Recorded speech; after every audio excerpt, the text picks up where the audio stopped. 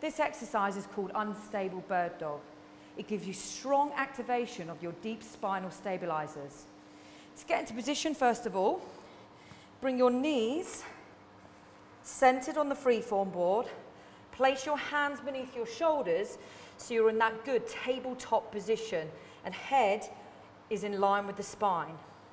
Drop your big toe down on one side, extend the leg up, and then slowly and carefully draw the arm up so it comes to the side of your ear, nice and still. Now, for a progression, bring the big toe off, and you can see it starts to challenge my instability here.